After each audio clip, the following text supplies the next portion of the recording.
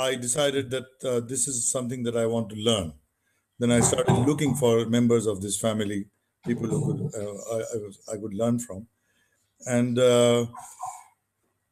one thing that really struck me in this is the whole atmosphere of the raga, the grandeur, the the whole flow. It's like a unfolding, gradual unfolding. But right from the beginning, every note steeped in the raga and really identifying the raga from the sound. The sound itself seemed to come from some deep place. It was not a superficial sound. It was a sound that resonated everywhere in the consciousness in the body.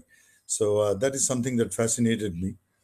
And then I got the opportunity to meet one of the Dagars, Ustad Zia Mahiuddin Dagar, and I gradually started learning.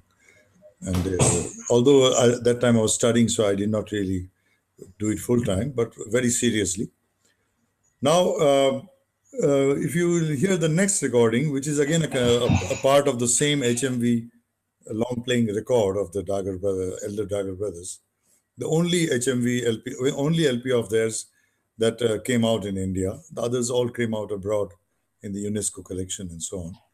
So if you play the next recording, then you'll see how it progresses.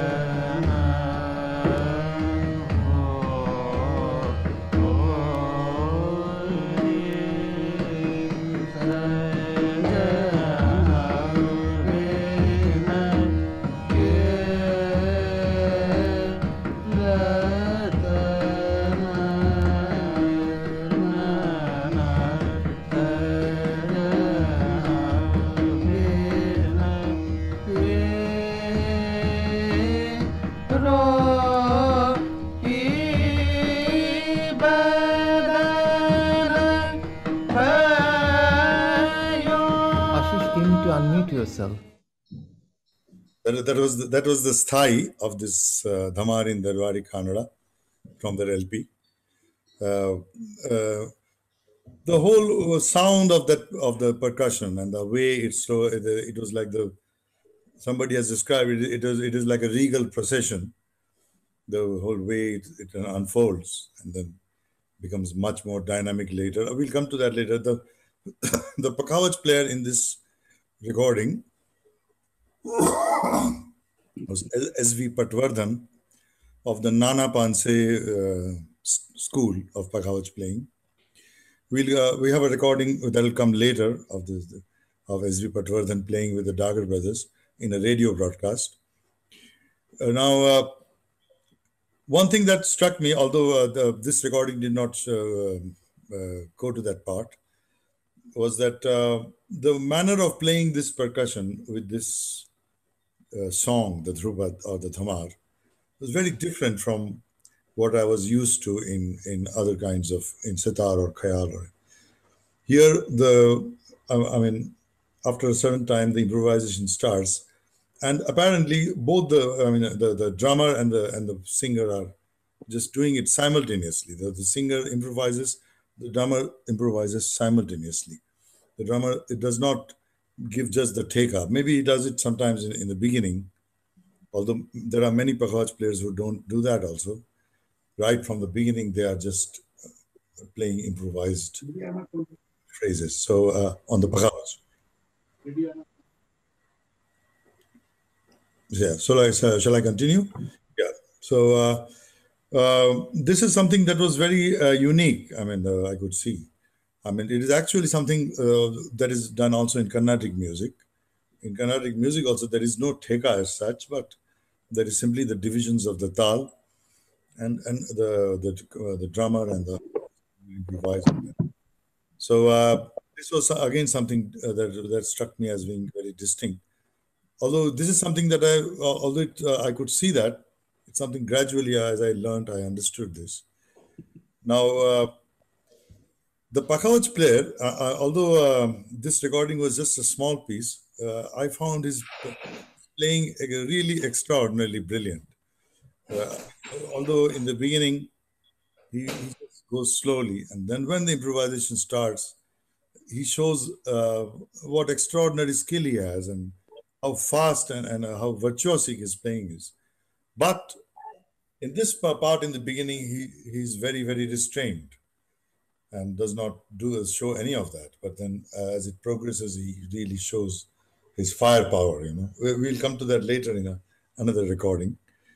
And this Pakhawaj player was not very well known, although he was really, I would say, one of the really best Pakhawaj players of the time. I mean, to be playing with Moinuddin and Aminuddin Dagar, he had to be very good if they selected him for their only LP released in India. He had to be certainly very good. And he's there in all the radio broadcasts that I have.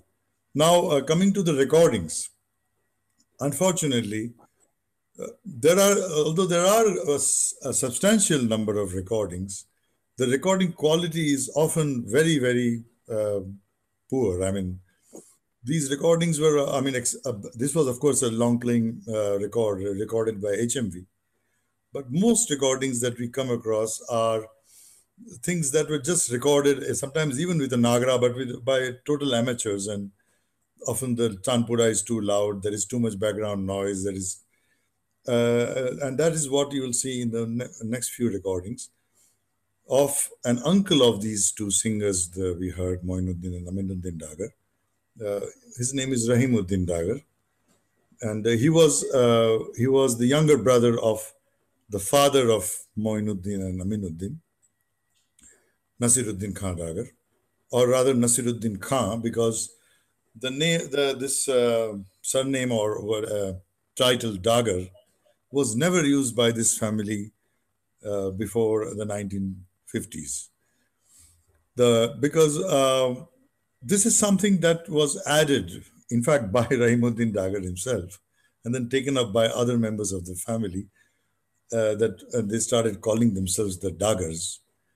Although, honestly, before independence, they have never used that name, and I have not found a single instance of these members of this family being called the Dagars. They were always Zakiruddin Khan, Allah Bandi Khan, Nasiruddin Khan, and so on. So often we hear from people that this is the Dagar Bani and as such. Now, as far as the Bani is concerned, it is not very clear, the different Banis of Dhrupad, there are really no very concrete. There is nothing really. I mean, it's all very vague, honestly. What characterizes each of these banis? There are some vague descriptions in some books, often mutually contradictory. The the Dagars used to say, or the Bairam Khan, descendants of Bairam Khan and his brother, who are the singers we have been listening to now, and we will continue to listen to. What they say is their style, their singing actually encompasses all the Banis of Dhrupad. So in their singing, they have the Gauhar Bani, they have the Dagar Bani, they have the Kandar Bani, and they have the Nawar Bani. That's what Fahimuddin Dagar also used to say. And in different parts of the performance, they use the. So the Banis are actually not like something of the gharanas of Khayal as such. The Banis are something different. They are certain styles, they are certain ways of treating the raga, and any singer is free to use all of them actually. Although in some, but there is a predominance of one or the other. So the Dagars say that in their singing, the predominance is of the Dagar Bani, although they use Khandar Bani elements, they use Gauhar Bani elements, and so on. So from the 1950s onwards, this family started calling themselves the Dagars, and it became a kind of a very distinct kind of a name, which is almost like a brand name. And especially from the 1960s onward, when these same singers, Nasir Moinuddin and Nasir Aminuddin, went to Europe, and they invited by Alan Danielou, the famed musicologist, and I mean, I'm sure all of you have heard of him. And they became quite well known. Their whole year tour of Europe in the early 1960s was a huge success, critical success. They performed in some 30 of concerts over a period of a month or 2 months, and they had rave reviews everywhere in Paris and Berlin, some of which I've quoted in my book.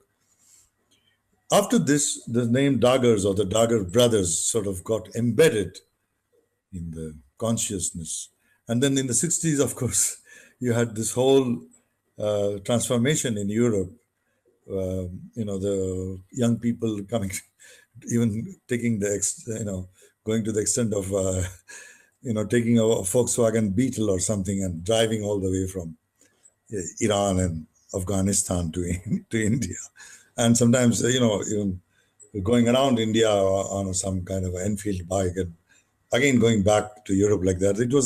I met dozens of people who did that. So that time among the young in Europe, after the Vietnam War and all those, that 1960s flowering or opening of the whole liberal way of looking at things and so on. This Dhrupad and the Dagar brothers sort of, although not to a great extent, but as a part of that, it fascinated some people, and people started coming to India. Some of them took Dhrupad lessons, many took sitar lessons, and so on. Now, that is how gradually Dhrupad started getting a worldwide audience.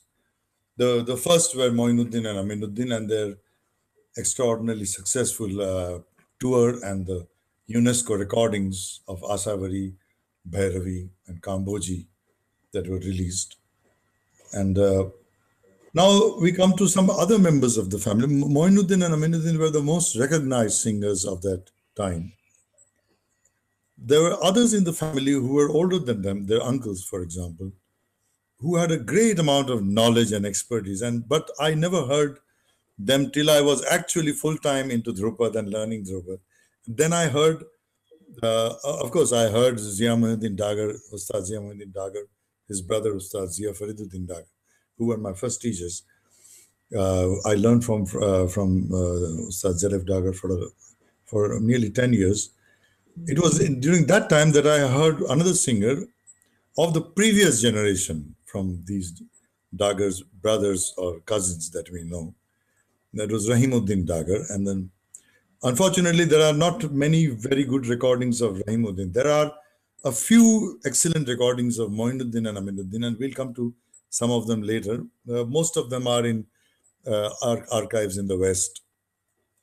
There are some in India, but often they are not accessible, being in private collections. There are at the NCPA Mumbai has some good recordings, well made Nagara recordings. Now, the next interesting, very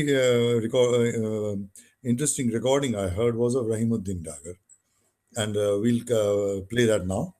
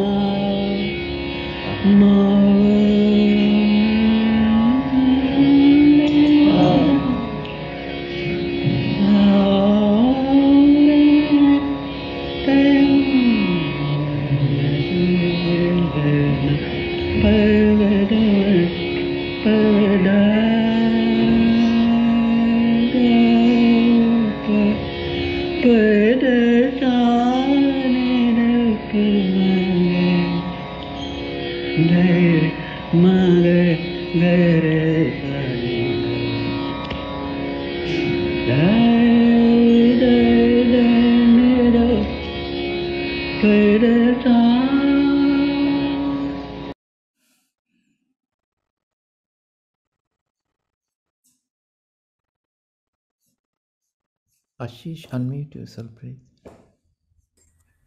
Yeah, thanks. So this is the first time I'm doing something like this. So I I beg your indulgence. So the thing is now, this is a recording that I would like to play a few times more. Now, as you see here, he's doing sargam, pa, dha, ma, ga, re, and all that. First in Shri, and then he switches to Kamboji. Now, superficially, it sounds like a simple sargam. I mean, but if you hear carefully, you will see that in each of these, the notes are not the normal notes that we are used to. Please play it again. And please listen carefully.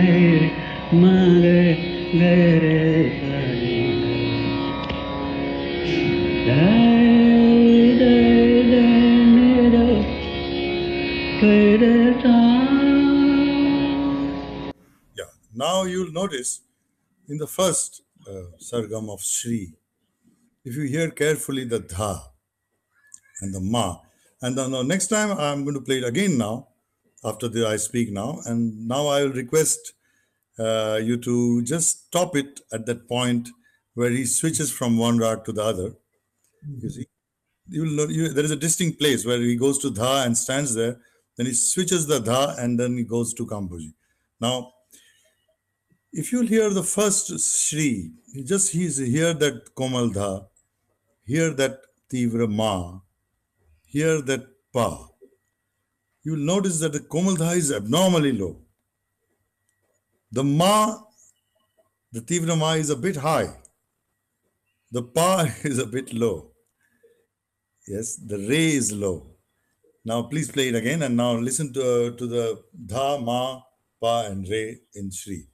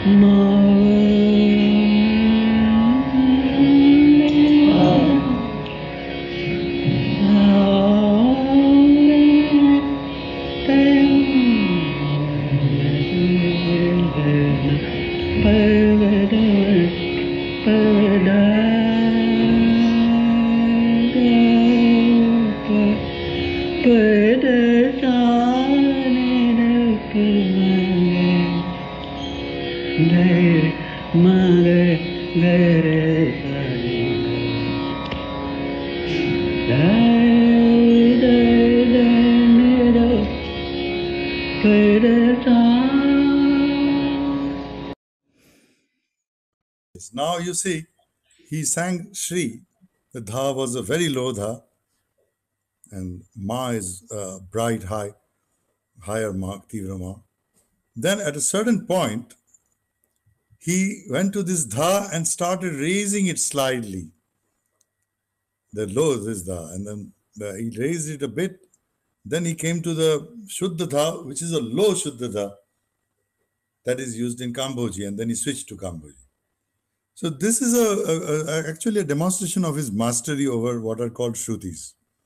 You see, in the Dagars, and the Dagars were the last practitioners of, in my opinion, who really, I mean, although there are people who still do these things, although, you see, this way of developing a raga, this way of establishing a raga through pure notes, that is, you sing a dha, and the dha is the dha of Shri and of no other rag, although it is a Komal dha, but there is a certain shade which belongs to Shri. There is a certain shade of pa which belongs to Shri. This pa is a low one. This is something that was very new to me, or this is something that that fascinated me, and then gradually I understood the reason why this recording of the Dagar brothers that I heard, that was the first instance of Dhrupad that I heard in my life, why it had this power. Because you see, as I said, when I heard that recording in my college days, the very first note, the Tanpura, and the very first sa, it sort of just brought in this darbari, the feeling of the rag, because they had tuned the Tanpura and they were singing the rag, and with every note, even the sa, using this peculiar coloring and shading that is unique to Darbari. Similarly, what Rahimuddin is doing here is each shade of the notes is colored by the fact that it belongs to Shri. And that is what it gives this kind of quality, this intense hypnotic quality, the dha, the pa, the ma, everything. And then he, in this second recording we heard, what Rahimuddin does is that he just shifts a note slightly and goes into another raga. That's a way of, I mean, he was an expert in that. His brothers, I mean, Nasiruddin was said to be a great master of this, and that's a demonstration of that. And this is something that fascinated me, and I wanted to understand this. I wanted to understand what are the theoretical principles behind this, because we all read in the books there are 22 shrutis in Indian music, but no one could say anything about them. And when I heard this and when I started learning Dhrupad, I wanted to understand the whole principles behind this. And that is a quest that eventually took me to some of the other Dagars. Although Fariduddin, from Zia Fariduddin Dagar Sahab also, I got a lot. And he used to always show like, and also his elder brother, like, for example, the Ma of Multani, the knee of Miyaki Malhar, or the ray of Jai Jayavanti. All he used to sing and show it, but he would say nothing about what decides this. What are the rules that decide where the pancham of Shri should be? He used to say that the pa itself changes, which is again completely contrary to what is the established wisdom in Indian music, that the pa and sa never change. But he used to show that the pa does change. He used to show that even the sa has a slight color according to the raga. Some are brighter and a little bit sharper, some are slightly with. I wanted to understand what underlies this. What are the principles? What are the concepts? And that's something that I never managed to get from him. Because you have to understand one thing also. These people used to be also very secretive about these deepest concepts. That is something I've written in my book. Some people will be unhappy to hear this, but this is the bitter truth. In the somehow in the Gharana system, and perhaps also for other reasons, I have analyzed this in detail. These deepest concepts were somehow kept as esoteric knowledge, taught by training and systematic pedagogy to a chosen few, usually members of the same family. In rare instances, someone outside the family. Because every person who has this knowledge is also deeply concerned about its survival. And somehow, in the last 500 years or so, the best strategy for survival of knowledge became passing it on hereditarily. Because I haven't analyzed this. Why? Why is this? Because I think the conditions became very, very difficult. When you have a music that is heard by a very small number of people, mainly the aristocracy, and there is very little room for anybody to get into that circuit and get patronage. And then where the pedagogical system is so complex and takes 20 years to go through, then the best strategy is to simply bring up your child in that immersed in that pedagogy and that whole way of life, and ensure that he is the next. And then because it became very patriarchal, it was inevitably the male successor who got this knowledge. Although there are instances, I mean, if you read, there were female, mostly again for queens and aristocrats and people from women also who sang. Like, for example, the Queen of Gwalior, the wife of Raja Man Singh, was known to, I mean, is said to be have been a very accomplished singer. Of obviously of Dhrupad, because Man Singh is said to be one of the originators of Dhrupad, along with his court singer Nayak Bakshu. So this became hereditary, and one of the reasons, in my opinion, why they were not these were so open with this deep knowledge of concepts, although they were open to showing it, demonstrating it, and letting the student try to do it by imitation, which, honestly speaking, is impossible in a real sense, unless one knows how to do it and unless one goes through the methodical training to acquire the skills and the techniques to do it. Then, was a reason for this kind of secrecy or reluctance to openly discuss. They would discuss in bits, little. Okay, the madhyam here is like this. But when I wanted to know what decides that, well, um, it was just said that this is something you have to learn from the guru. Well, but I was not sure. I mean, if that is how it is learned, then it will change over the period of time. It's not something that will have consistency unless there are some principles guiding this. So I then eventually, I have written it all in my book. My relation with the Dagars, my teachers, had a lot of ups and downs. It was not something very straightforward or complex, and I've openly discussed this in the book. because I've seen no point in trying to present a rosy picture of some people just immersed in the Guru Shishya Parampara. There are a lot of nuances and complexities in that, and the knowledge is something that is really very something that one has to work to get. And even the Dagars said that you have to really earn this knowledge. This you cannot be given like that. They said that even our children, although they cannot be given, and they have to earn this knowledge. So anyway, I then went to some of his cousins of Ustad Fariduddin Dagar. First to Saiduddin Dagar Sahab in Pune. I learned important things from him. He was very open. He was very eager to show things. I think one of the reasons was also their family rivalries, and he he showed me things I had never known before. Techniques of the voice. Absolutely. The first time, for example, I came to know that the real technique involves changes of position. You don't sing from one position. The position in the body changes. That is something was astonishing to me. That's something I got from him. He showed me the techniques of how to do that.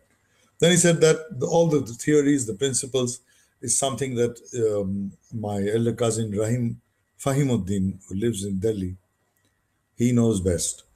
So then eventually I went to him. I was then working for a project of the Maharana of Udaipur Foundation for the digitization and release of some CDs from their archives of the elder Dagar brothers who heard in the beginning.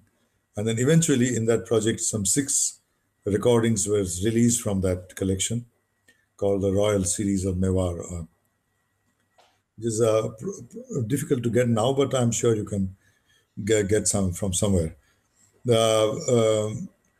In connection with that, and I went, that sort of was a starting point of going to Rahim Fahimuddin Dagar in Delhi.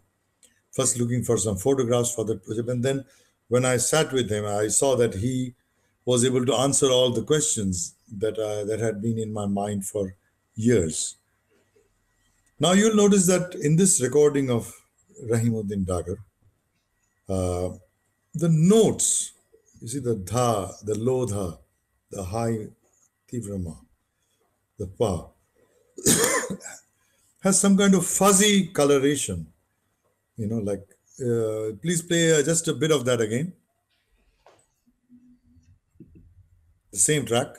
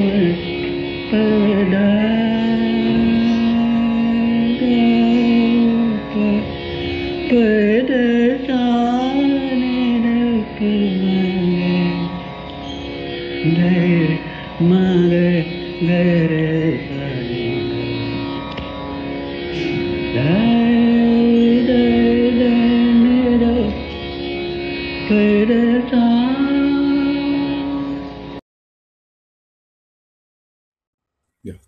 Now you'll see the dha. The way he's pronouncing the syllable dha, it's a soft kind of, the, pa, pa, not like pa, but pa, dha. You know, it is like as if the syllable is ringing in the sound.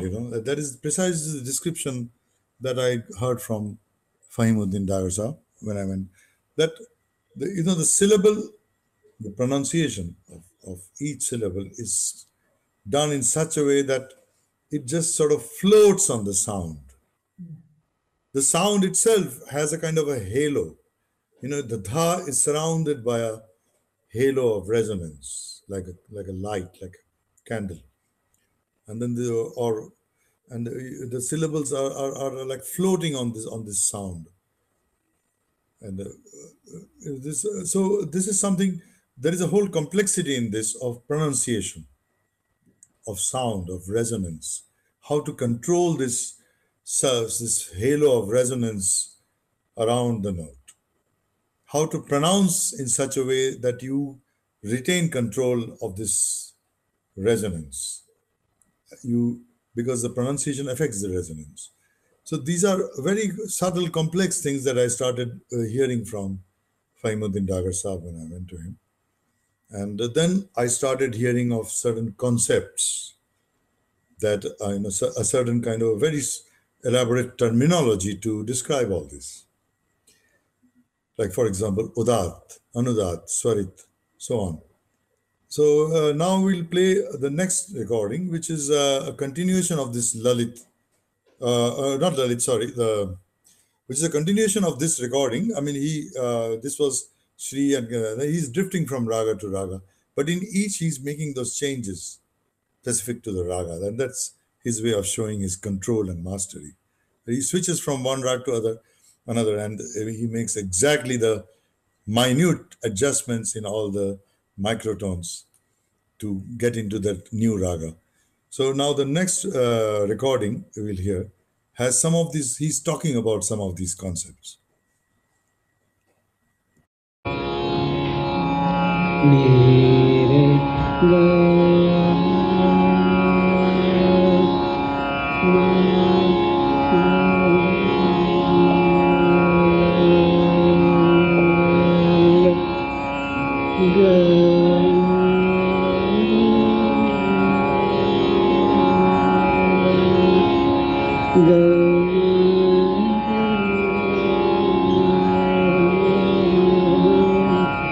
मगर ये एक जगह ठहरे हुए स्वर नहीं है, इनके अंदर जान है भैया। इस वजह से ये ध मा मा ध मा मा ध मा मा ध मा मा ध मा मा अगर कहूँगा मैं तो टोली पैदा हो जाएगी, देख लो। ध मा मा ध मा ध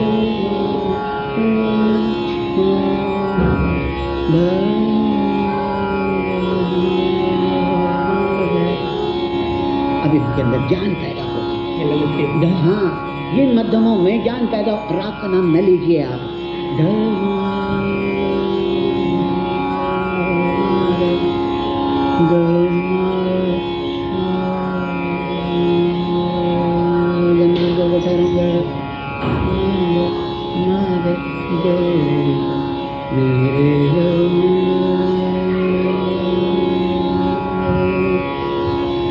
अब ये जो मध्यम है, इसकी उदात अवस्था है। अगर इसकी उदात अवस्था नहीं होगी तो ये राग जिसका नाम ललित है वो नहीं बनाएगा। तो ये मेरे ये बना मेरे कहाँ ठहरा हूँ? मेरे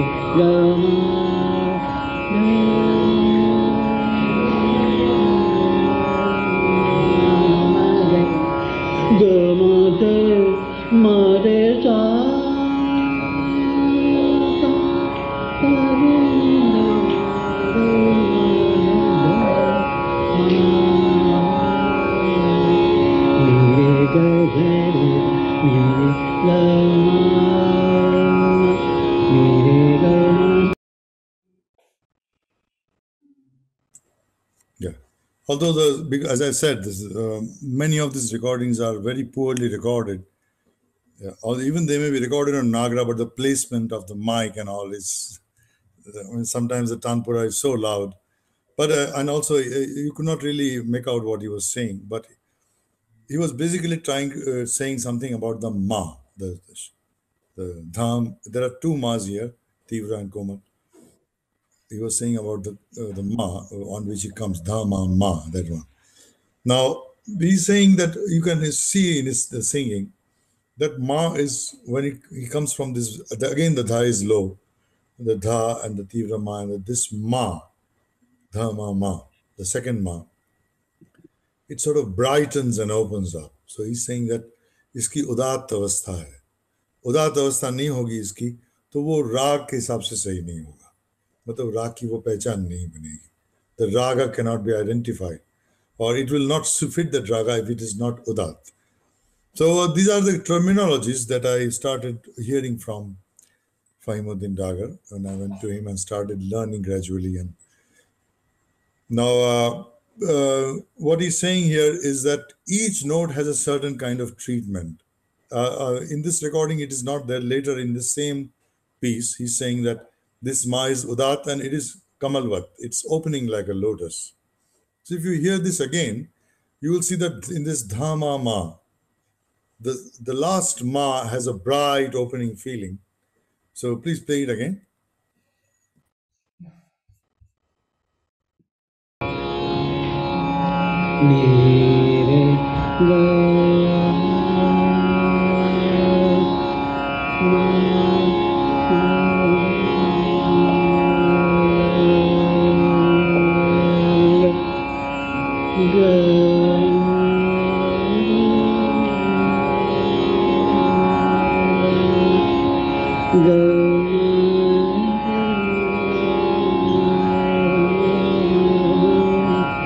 मगर ये एक जगह ठहरे हुए स्वर नहीं है, इनके अंदर ज्ञान है भैया.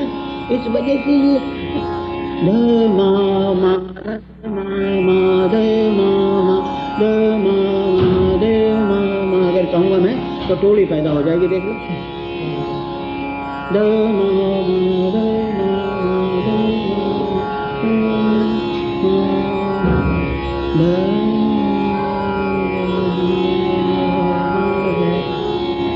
अभी उनके अंदर ज्ञान पैदा हो. हाँ, ये मध्यमों में ज्ञान पैदा. राग का नाम न लीजिए आप.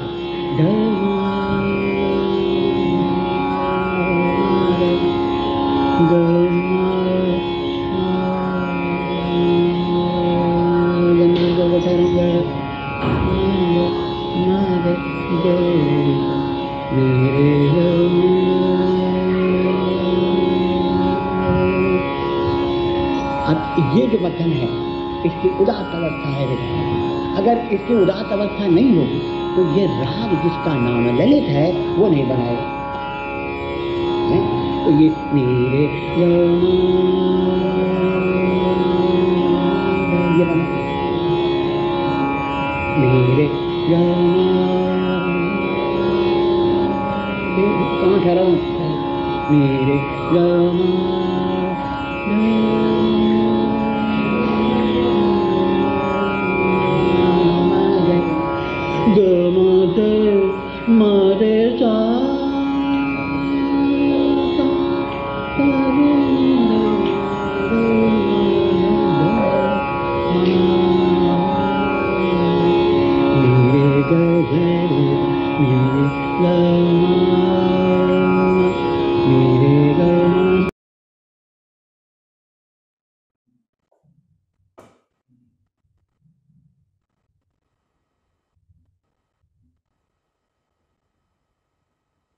So you can see some of the terminology that he's using. Can you hear me? Yes. All right. So the terminology, you can see he's saying udat, iski udat avastha hai. Then he's another point, although it's not very distinct what he's saying. If you hear on a good good recording, I mean, if you hear this directly, because of the internet, it's not coming very well. You can actually make out what he's saying. He's saying that the notes are not static. The notes ek jagah pe khade nahi hai. The notes are infused with life. Means the note itself becomes a kind of a organic entity. It's always in a flux. We don't have standing straight notes in this music. The note is sort of changing all the time through some inner processes.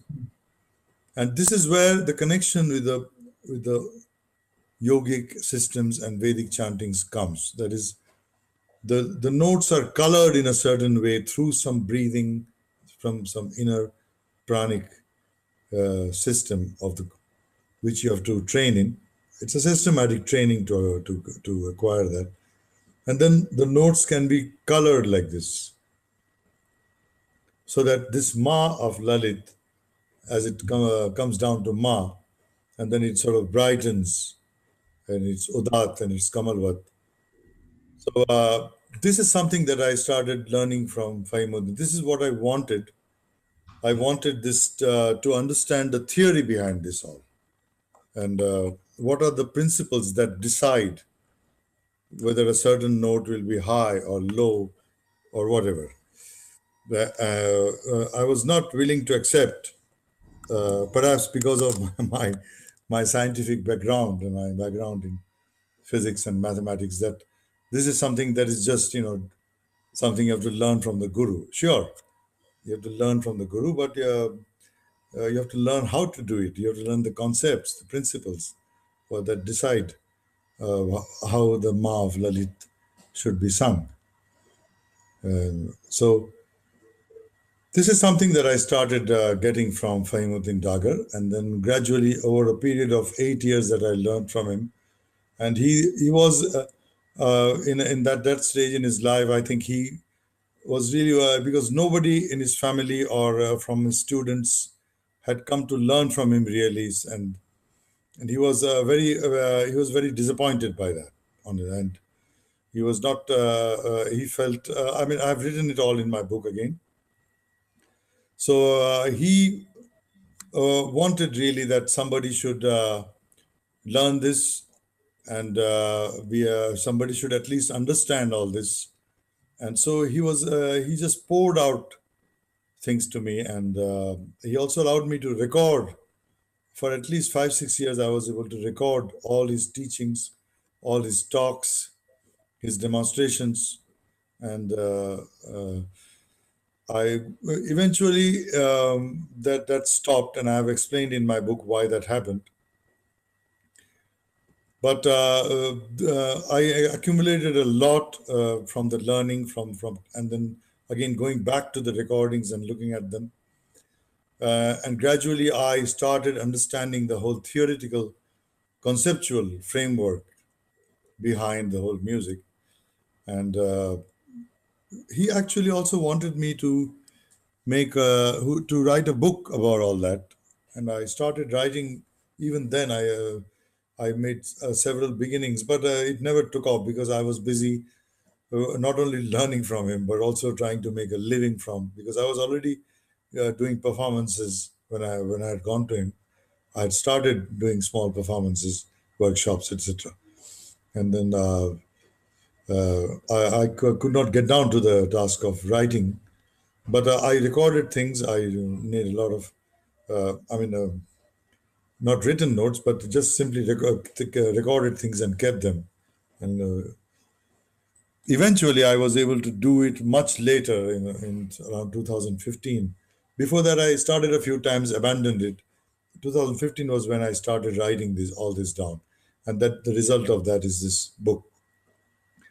In the book, I've tried to explain these subtleties, because what all this is about is a certain tonal system.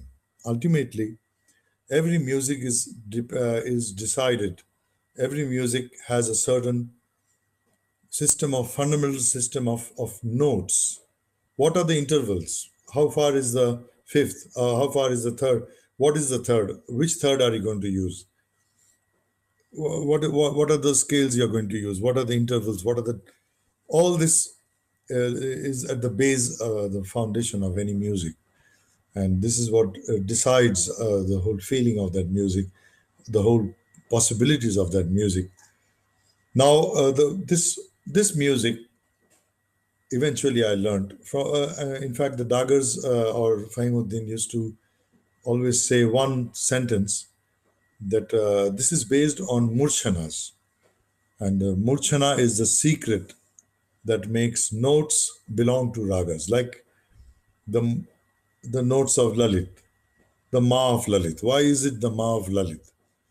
Why is that Dha the Dha of Shri and not of any other raga? Although it is Dha, the other ragas also use that Komal Dha, but a slightly different color and shade, slightly different in its whole living quality. The whole process of that note is distinct for each raga, the way of approaching it, the way the note colors itself. Because as Rahimuddin Dagar says here, the notes are infused with life. The note becomes an organic living entity. It's connected with life. So the note, you never stand on a note. The note is in flux. So the whole, all the concepts behind this, that is what I started getting from him, and that is what I tried to explain in the book. This music, ultimately, if you ask me to say it in a brief, is based on a different tonal system, and that tonal system is called the Grama Murchana system.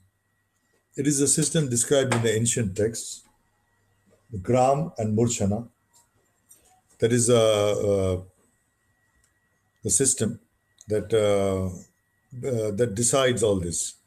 It's a system, a very simple system of generating microtones or generating intervals. Now, of course, we know. I mean, that the notes are the frequencies are simply ratios of prime numbers, ratios of whole numbers. So powers of the prime number 3, powers of 5, divided by that's what the ratios. These ratios are the frequencies.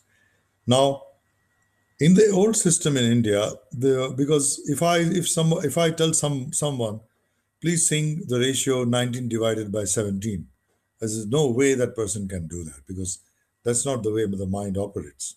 You would need a calibrating device to produce that frequency, that ratio.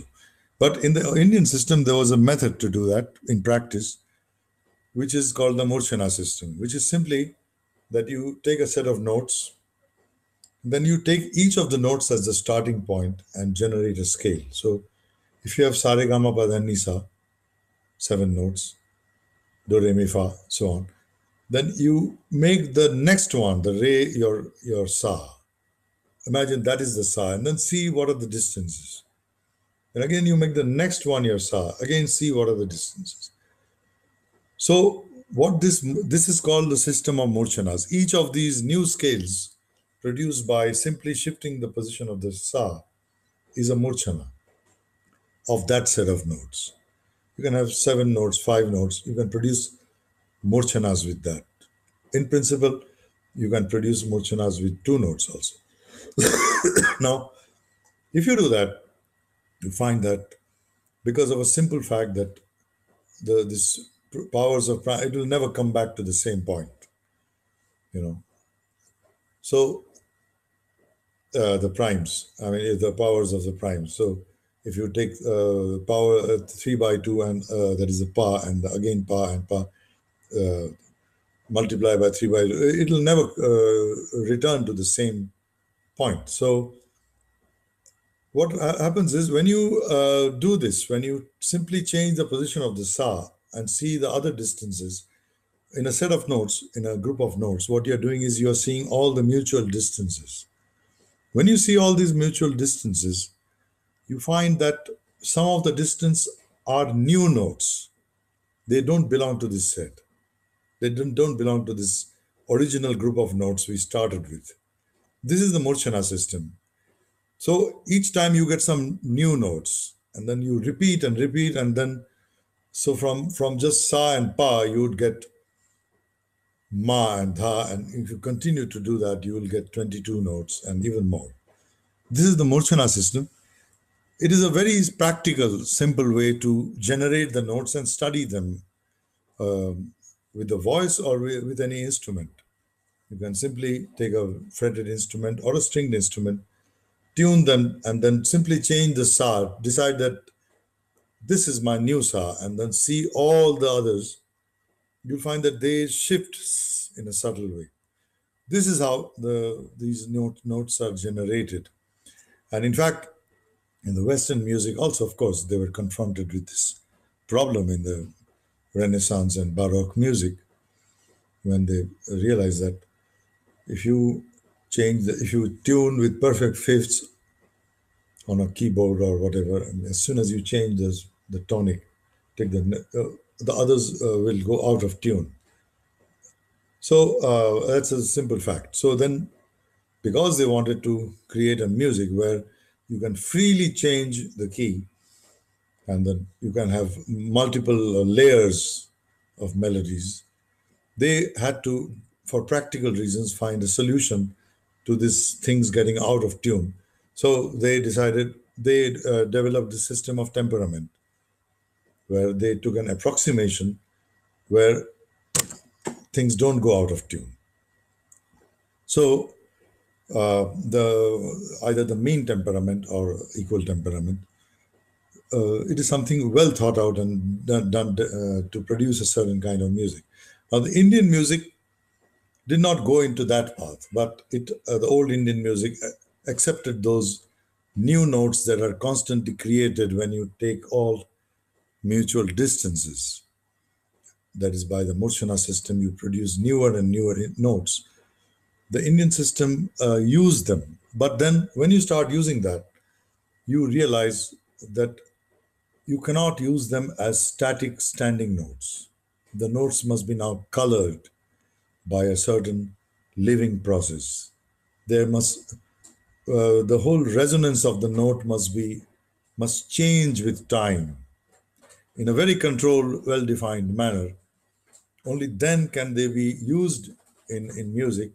And not only that, when used in a music in that way, they have a kind of a special feeling. The note itself acquires a certain characteristic. The note itself sounds, you know, many kinds of things. You can produce the feeling of pathos, or a sort of a brightening up, or a very abstract kind of very feelings, or feelings at a very universal level can be produced by the note itself.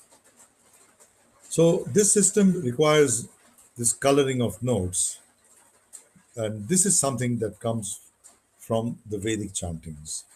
Because if you see the old texts, the Vedic chantings were based also on this tonal system. Although, in my opinion, much of the Vedic chantings we hear today in India is not consciously, it doesn't consciously use that anymore.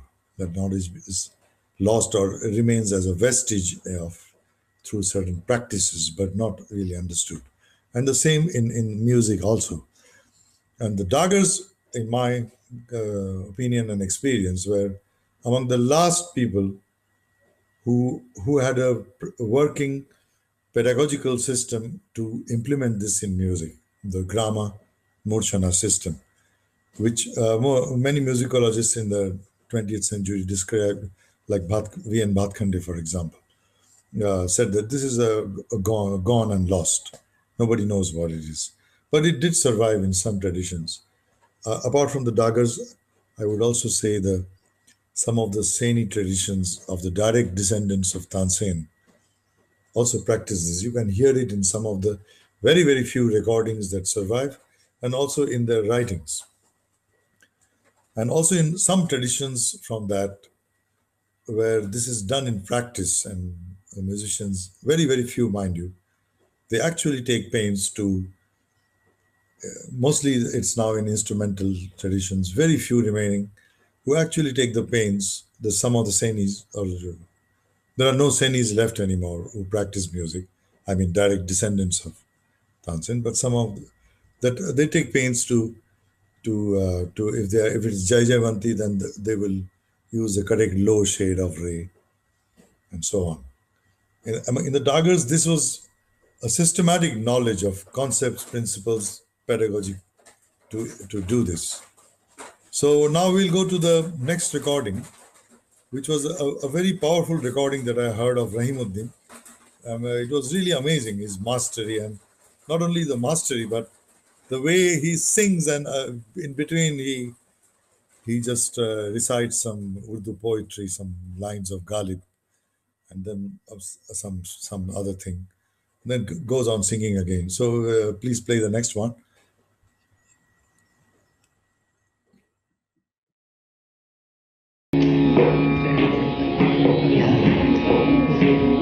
पान भी खाया हमने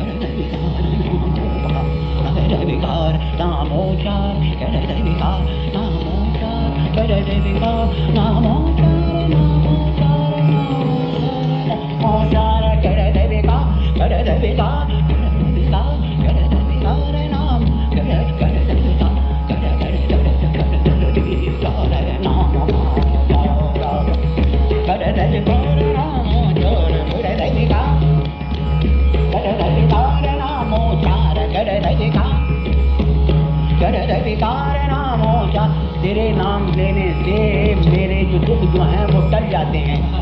कर रे बेकार नामो चार, कर रे बेकार नामो चार, कर रे बेकार नामो चार, कर रे बेकार नामो चार, कर रे बेकार नामो चार, नामो चार, नामो चार, कर रे बेकार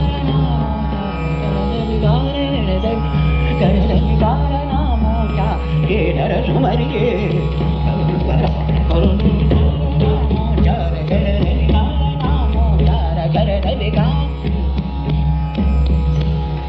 अब आगे सुनो। करे देविका जगजीतो बसवसंता, जगजीतो जगजीतो जगजीतो जगजीतो बसवसंता, जगजीतो जगजीतो जगजीतो बसवसंता, धर्मय आधार विद्यावा, जगजीतो बसवसंता, धर्मय आधार विद्यासा, आगे चंद्र कार नामो चार, करत विकार नामो करत विकार नामो चार, चार चार करत विकार, करत विकार, करत विकार, करत विकार, करत विकार, करत विकार नामो चार, नामो चार, नामो चार, नामो चार, करत विकार, करत विकार नामो चार, करत विकार नामो चार,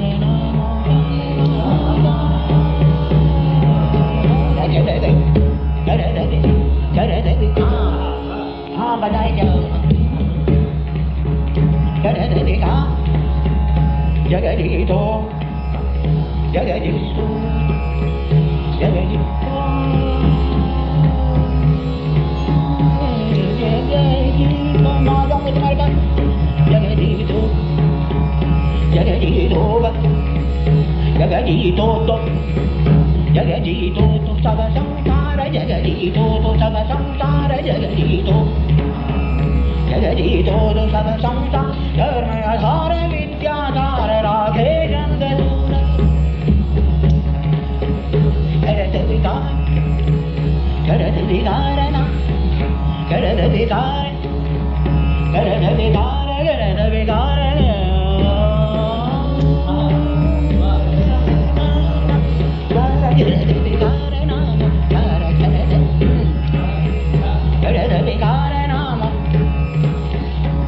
आप लोगों को लुत्फ भी आ रहा है या तो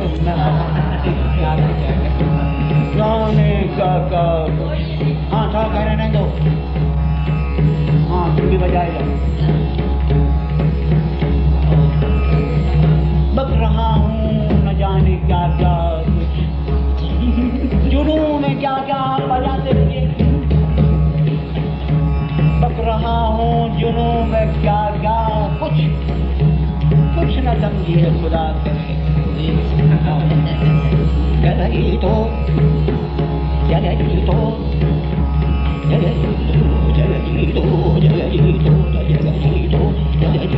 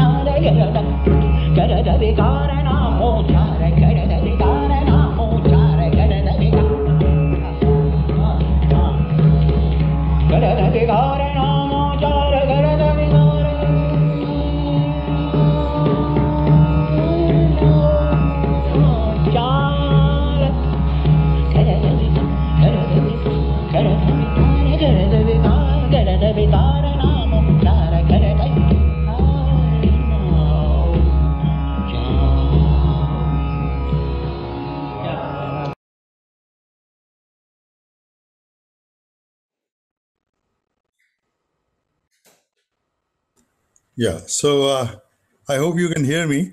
We have intermittent power here, so I've lost power, so I'm on backup now, but that's fine. It'll work.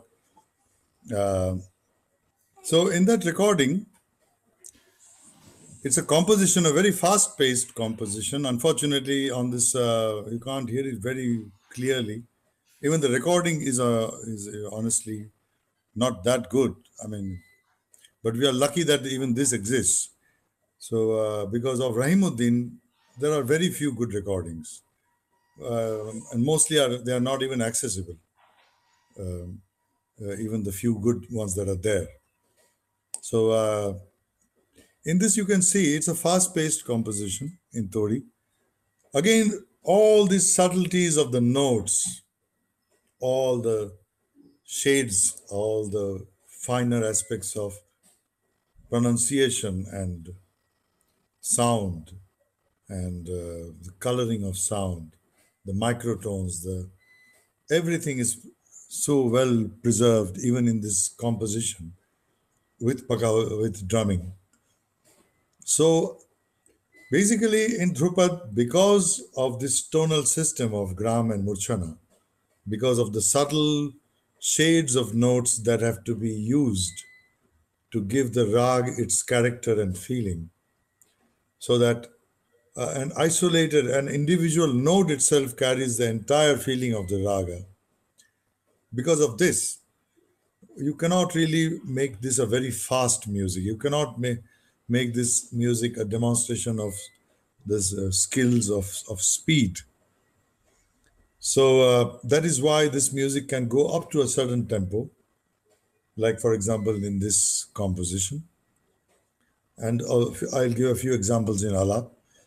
But there is a limit to the speed, because at a certain speed, you lose control over the resonance, over the pronunciation, over the subtle colorations that are needed to preserve those characteristics of the notes in the Gram Murchana system and make the raga stand on on the strength of the notes themselves, rather than simply 12 notes and high speed passages with 12 notes. The subtle shades of notes cannot be preserved at more than a certain speed, which is why this music has a certain limit on how fast you can be. Now, what happened is this old music gradually went out of circulation, out of fashion, or whatever. This old knowledge got lost, and a new music emerged. Again, I've written in my book, through a variety of influences also, I guess. around the 16th century, this system of gram and murchana started getting lost. And from the 17th century, uh, from the 17th century onwards, you find that the classical texts, which then switched to Persian, because from the 17th century onwards, from the times of Shah Jahan and all the Shastra texts were mainly written in Persian, even by some of the descendants of Tansin who wrote works, like, for example, one of the sons of Khushal Khan, and even later, the language was Persian. So, unfortunately, a lot of these Persian writings of that time were not really studied. And in this book, I've especially got Persian text translated. It was a very, very difficult thing to do because, this old Persian, there are very few people who can even read it.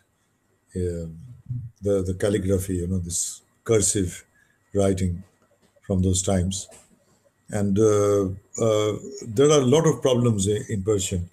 First of all, in Persian, there are often in Persian writing, the a, e, u signs are omitted. So because these accents or these signs, like whether a vowel is a or e or u, this is not indicated. It is understood from the context.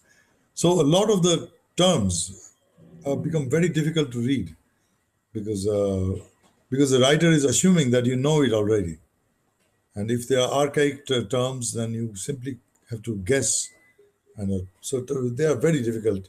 But I managed to, some have been translated already by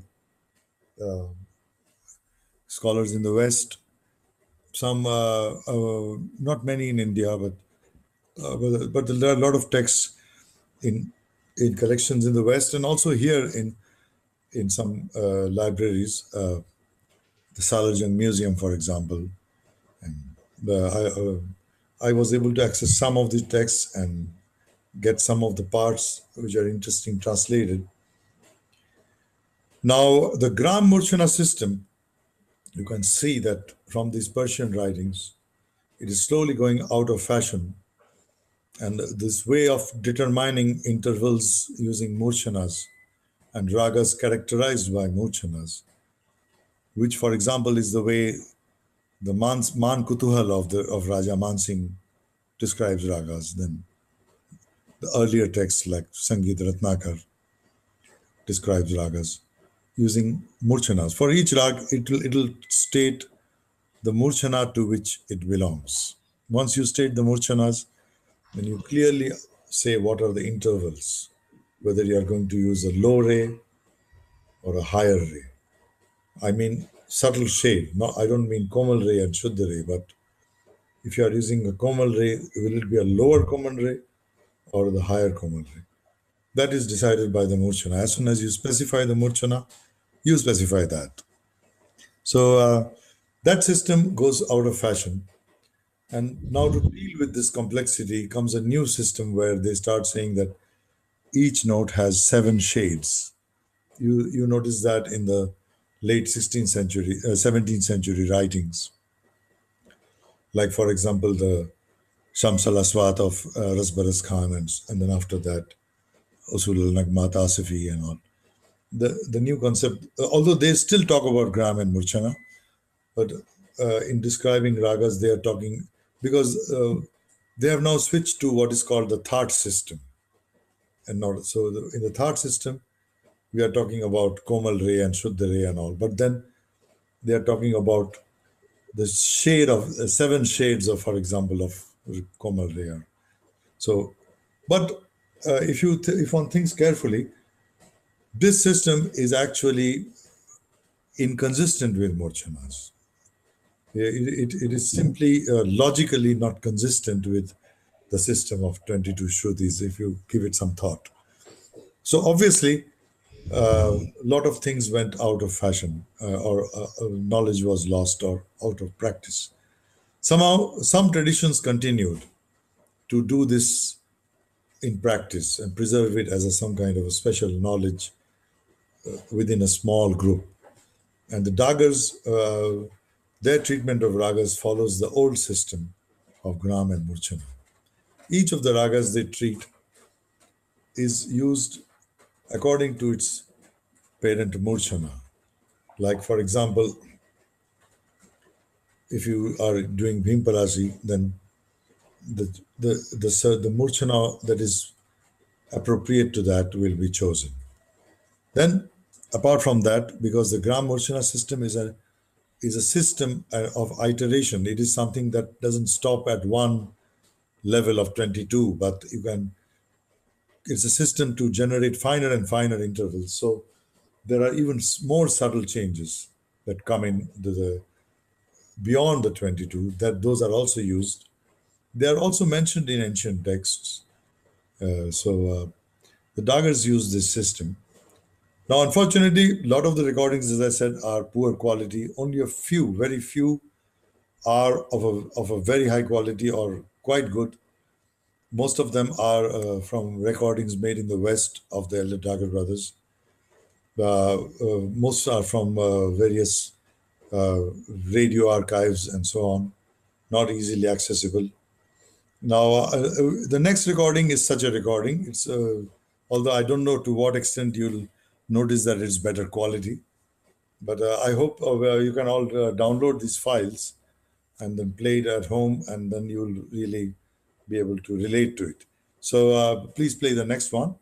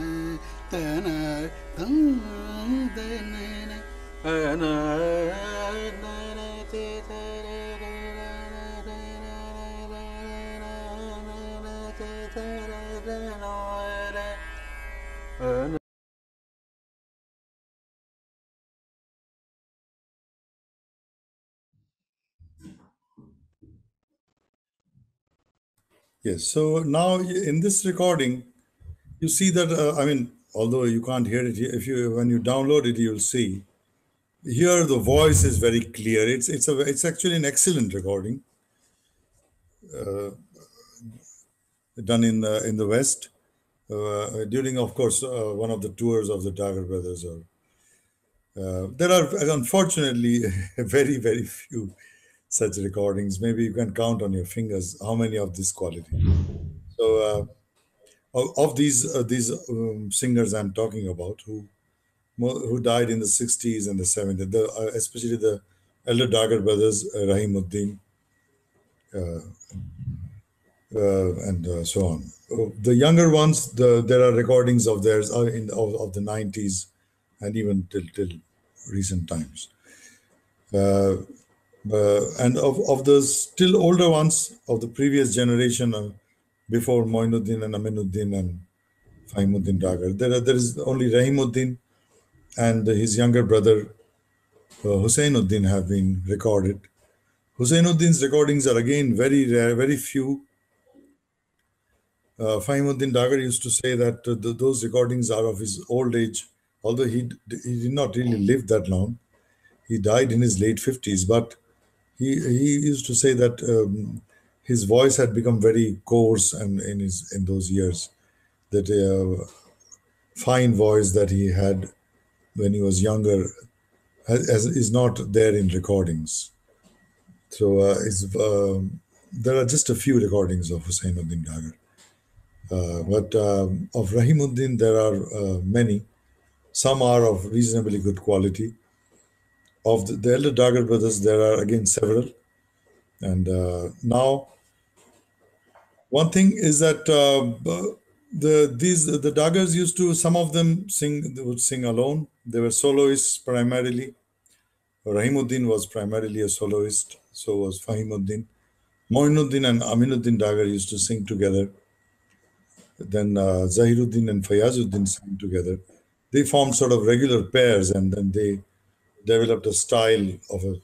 Because if you'll notice that each of the Dagars has a very individualistic style, and then within their individual, some of them form pairs. So two singers singing together with contrasting styles.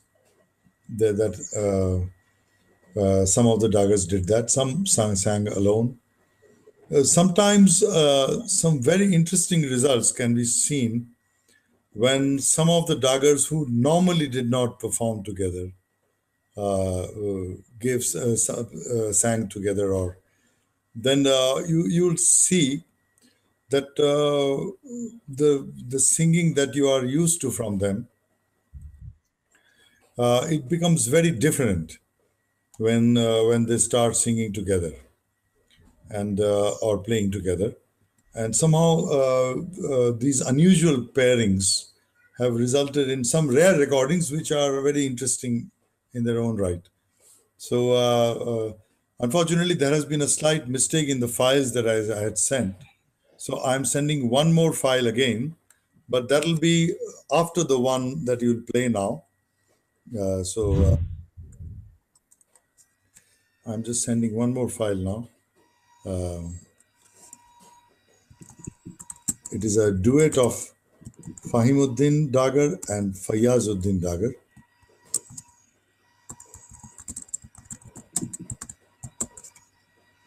I've just sent it, but you don't need to play that now. For now, we'll play the next one, which is actually, because seven, there is 1/7 which is a wrong kind of file. That is not the one. You have to play now number 7, Zahiruddin and Mohiuddin duet. This is a duet of Veena and vocal.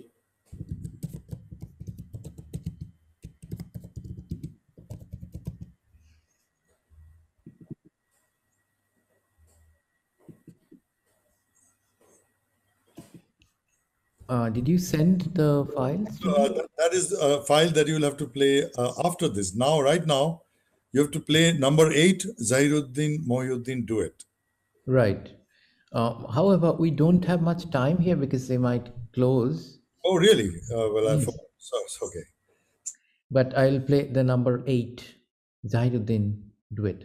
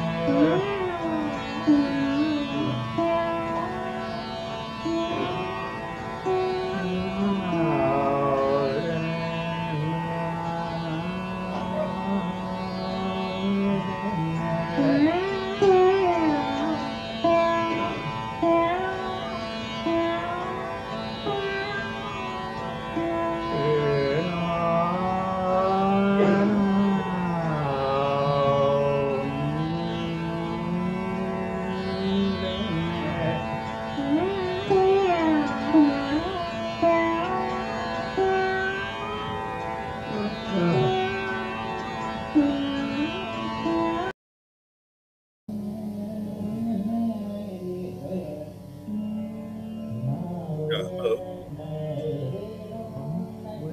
There are two tracks playing simultaneously. Yeah. I think did you all hear 2 tracks? Yes, for Yeah, some time. there were two. Yeah. Yeah. So now that was a mistake. If you want, because at least they are very short ones. You could, if you like to, you can play them, or we can now stop this and go on to questions if you like. Personally, I don't know about time limit, but I'd like to hear you some more. Can you play those 2 tracks? The first one, which is the vocal and veena. Moinuddin duet. Yeah, Mohyuddin Zahiruddin duet.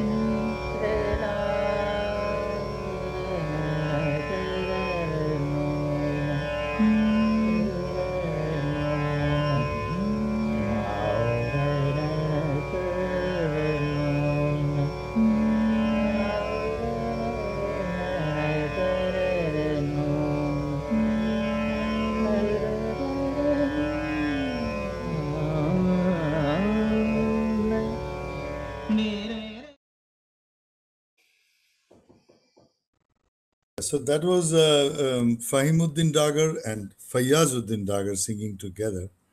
And I find this very, because you see, the whole system of the Dagars, or this whole, there is a very elaborate grammar, there is a very elaborate system of tonal relations, so much. Really, the book is all about that. Now, this whole elaborate structure allows great individual freedom. I mean, you can really, within this framework, create your own style. So each Dagar is very individualistic because they were all trained in a system. But within that system, each is so unique. So this is something that happens when you learn the system rather than learn to simply imitate somebody. You see, if you know the system, then within that system, like for example, if you know the grammar of a language, then each writer writes in his own style. But it's all based on a certain grammar. Then there are different substyles and so on. But in the same way, here the whole grammar, the whole rich framework of concepts creates a kind of a palette with which you can choose your colors and your tools and whatever, and you can create your own style. But it will always sound like this tradition because of the underlying principles, because of the underlying grammar behind it. So that is, in this recording, you have two people singing together who rarely, if ever, perform together. They, Faimuddin and Fayazuddin.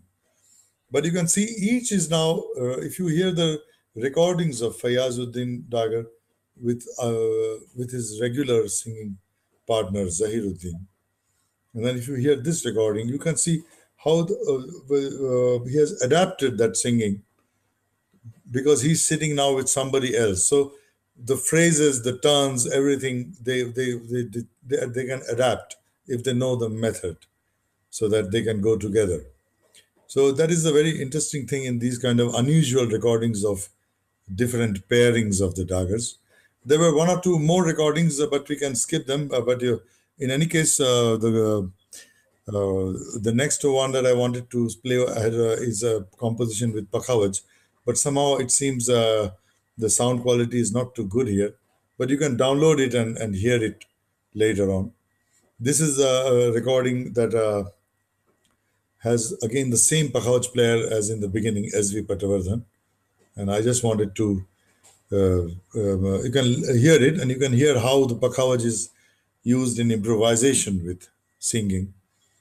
And it's the same Pakhavach player who used to perform with the Dagars brothers in their radio performances. And this is a radio broadcast. Again, these radio broadcasts are also very rare because in those times, the radio broadcasts used to be often live and no recordings were kept. Or even if it was recorded, it was immediately reused for something else. Only special sessions were recorded and archived. So a lot of these radio broadcasts, which were recorded in the 60s, direct from the air, don't exist anymore in the archives. So this is one such recording. It was recorded by somebody who has really done a great job. He is the Maharawal Saab of Dungarpur, the head of the royal family of Dungarpur now. One of his brothers was the famed member of the cricket selection board. This recording is from his collection. He used to record all the broadcasts in the 60s, straight from the air. So you can hear that, or download in here. We won't play it because it's Gaur Sarang. And so now we can go on to the questions. I think I have said a fair amount, and much of these details are elaborated upon in great length in the book, with a lot of references and so on. Yeah. So if you want to ask something.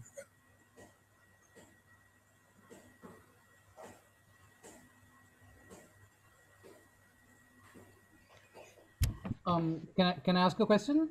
Yes, please go ahead. Hi, yeah, thanks so much for the very informative talk. So my question is, the things you talked about of the swar, the descriptors were mostly non-sound, like the color of a swar or the shade and all those things. So could you put them at all in terms of characteristics of sound? Like what does a color actually mean for something that you're hearing? Well, you see, that is the thing. I mean, these in the old music, they had a whole elaborate terminology to describe these things, and you could hear it, and it was taught in a certain system. It was replicable through a certain pedagogy, and they had a terminology to describe this. So they had terminology like Kamalvat Swar, then Udat Swar, Anudat Swar, so on. These are different ways in which the swar is treated. And there is a whole elaborate terminology that the Dagars used. Now, of course, that is something that people can, measure, and that is something that will need very elaborate analysis using sophisticated computer programs and to analyze exactly what's happening in terms of the spectrum of frequencies. When I say that a certain note is anudat, I can produce that, and that produces a certain feeling in the note that also produces a certain way the pitch sort of changes in a subtle way. Now, to actually measure it using some very well set up experimental or record and then analyze using some programs.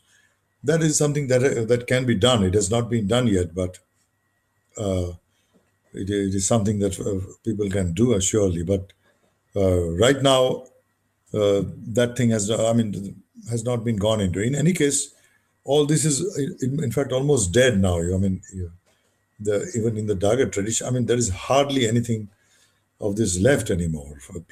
People in practice. Some people may know some, but as I've written in my book, the whole knowledge of this system has progressively degraded, declined, fragmented, got lost, and the tradition is in a bad shape. But using some recordings, like some of the examples when we hear the recordings, there is a remarkable consistency in all these things. Like, for example, I played several recordings of Lalit and Shri.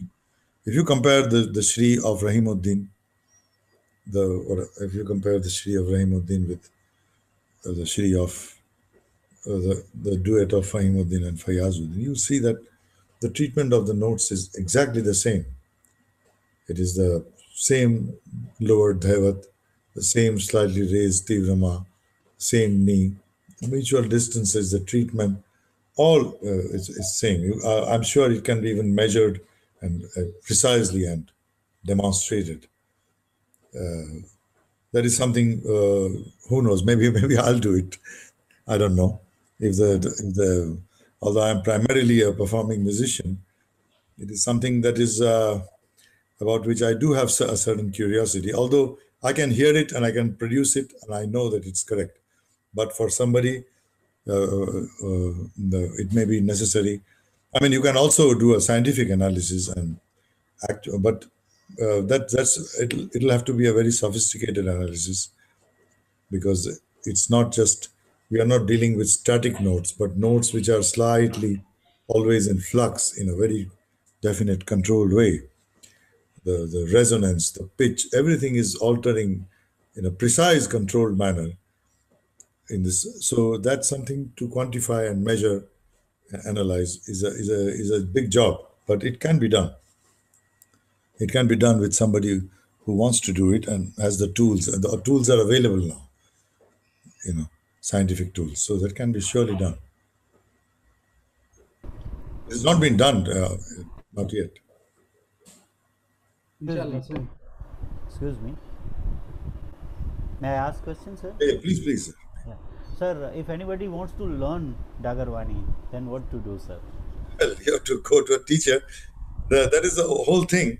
Yeah. I mean, all this, what I've described in my book, all these concepts, all these principles, how to do it in practice is something that only somebody can teach.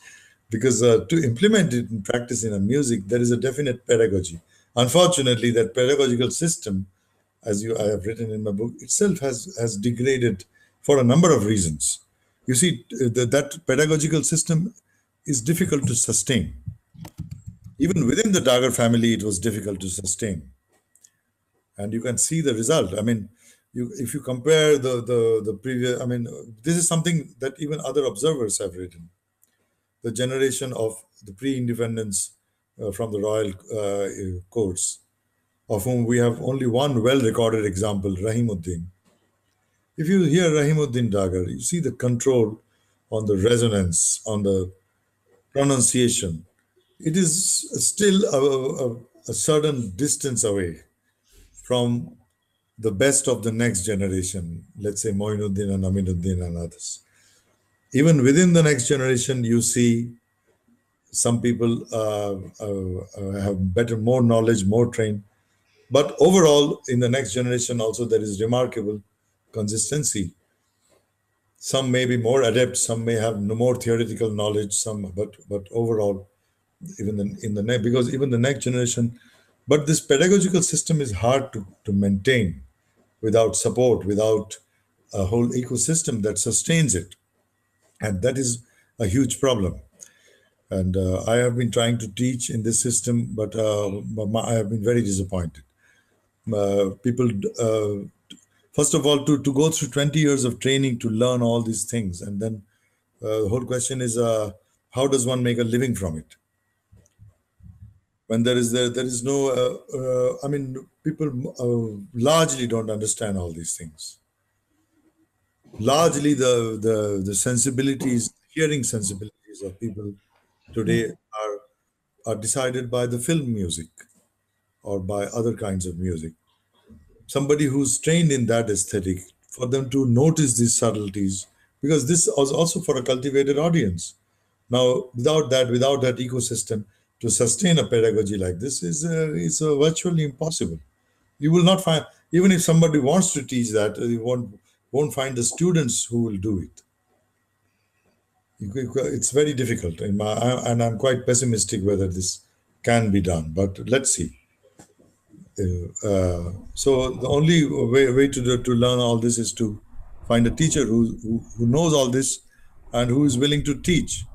Yeah. because there's just finding a teacher who knows all this is not enough till that person wants to teach this, Wants to teach if he wants to teach. Thank you. whether he wants to or whether he doesn't want to. Thank you. Thank you. That's also a huge problem because, again, from the point of view of the teacher, also, Yeah. it's a huge investment to teach someone for. And then if someone teaches like that, and after 4 or 5 years, that person doesn't want to do it anymore or can't do it anymore because simply can't earn money or wants to do other things, then it's a huge waste of effort.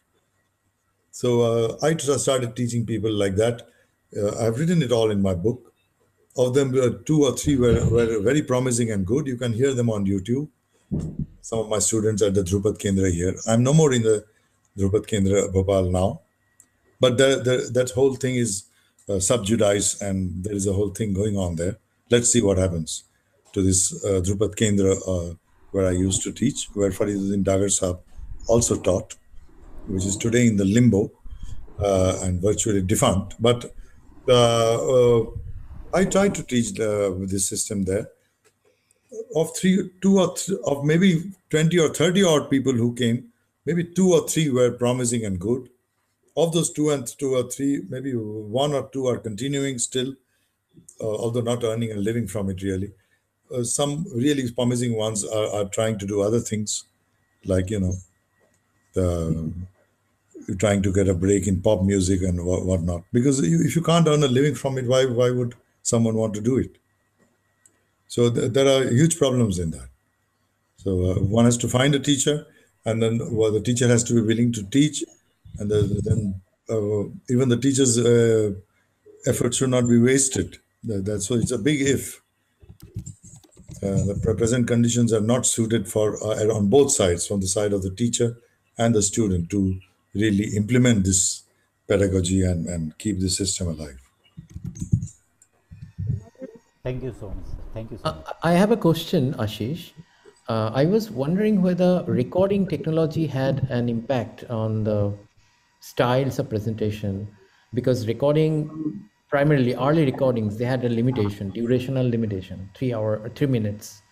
Later on tapes, you had also some durational limitations. So performers used to perform for hours, let's say 5 hours, 6 hours, and the recording, the way we trace these performances, did they impact the way later musicians, performers performed? Well, this is also something I've dealt with. I mean, not directly, but you see, we have written accounts of the music from 1919, from 1916, even earlier, from the pre-microphone era, that is before before 1935-36, when first microphones came and started being used in concerts. Then at the time the recording, I mean, because you see, a lot of these people were simply, I mean, they did release shellac recordings of, 3.5 minutes, 7 minutes, later on extended 10 minutes.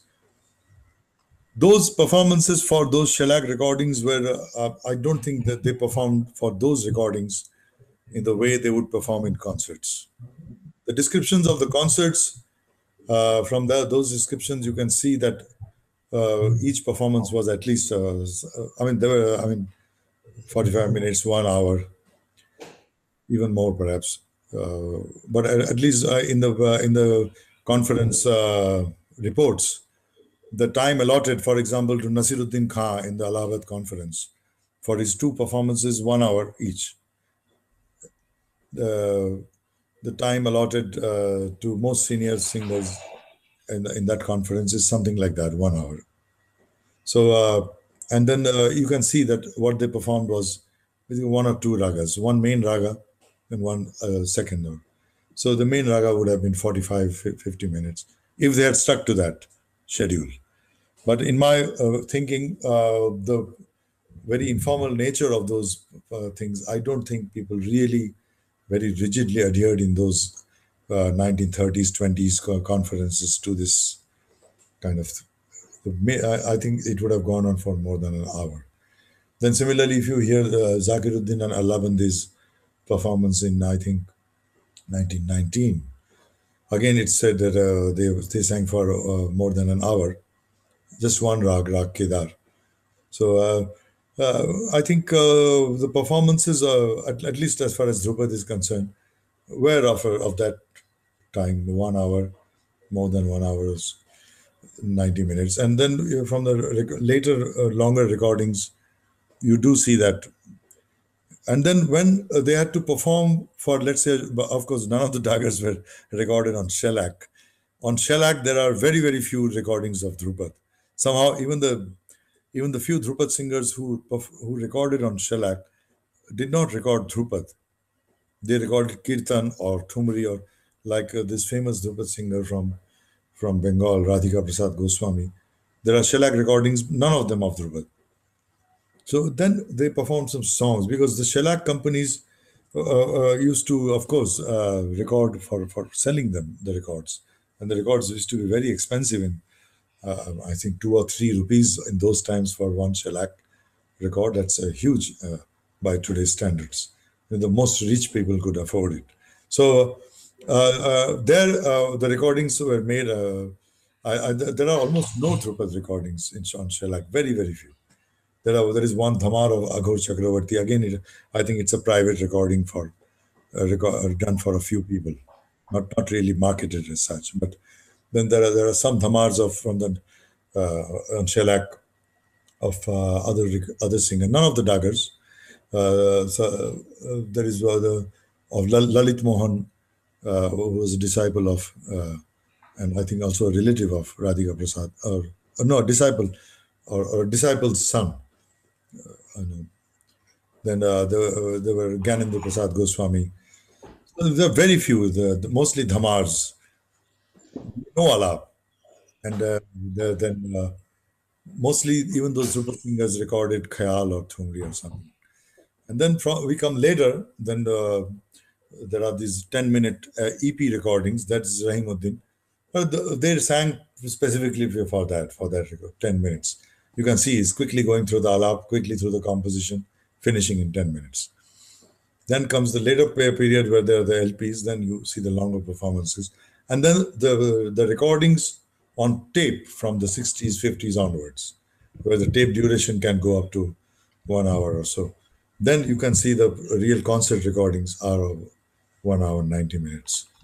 So I think people adapted their singing to different recording formats, but overall, at least from till the 60s and all, I don't think the recording time had an influence on how they actually performed in concerts.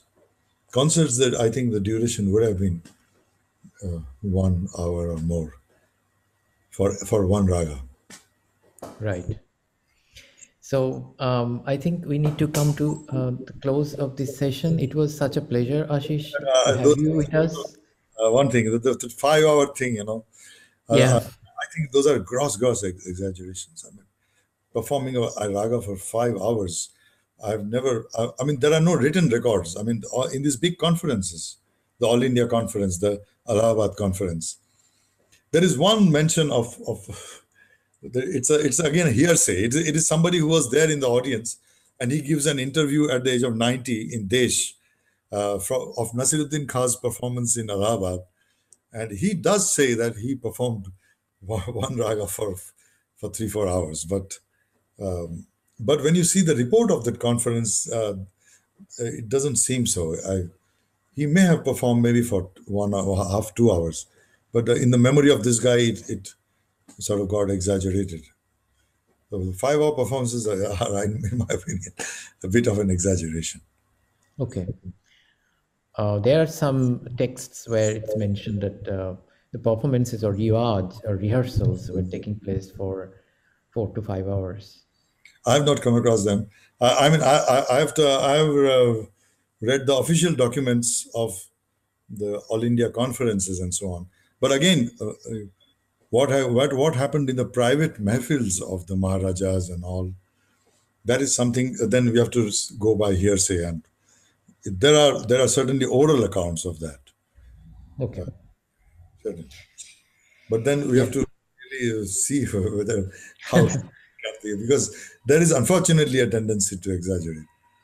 Right. Yeah.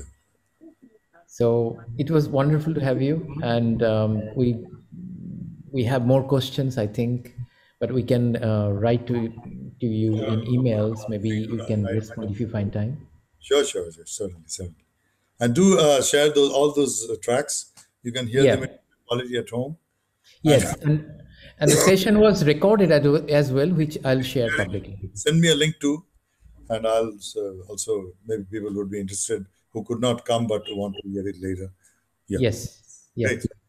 So it's a continuing conversation. We might also arrange another session with you in future. Yeah, I look forward to that. There's so much is unsaid.